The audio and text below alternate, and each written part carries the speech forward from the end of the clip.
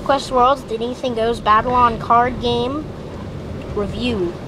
This is the best card game I have ever played. It's got 110 cards, which is enough cards for 2 to 4 of your 2 to 4 people play. Now, what do you think of it? It's super fun. You should really try it, all of you people out there. Even if you're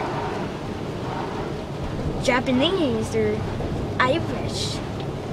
You can buy it on HeroMart.com, and it even unlocks a special class in-game at AQ.com, which is Adventure Quest Worlds. You can create a free account and play. If you could rate it on a scale of 1 to 10, what would it be? What?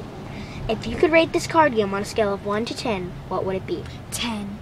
10. I'd give it a 14. I'd give it a 20. Yeah, me too. 100. It's that good, people. Even girls like it. You see? Well, not girly girls. Not girly girls, but tomboys. You know what I mean.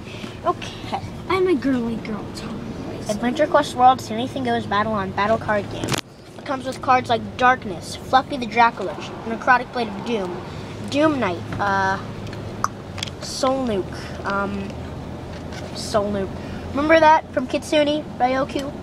Yeah, it's like, ah, and you knock him over. That's kind of funny.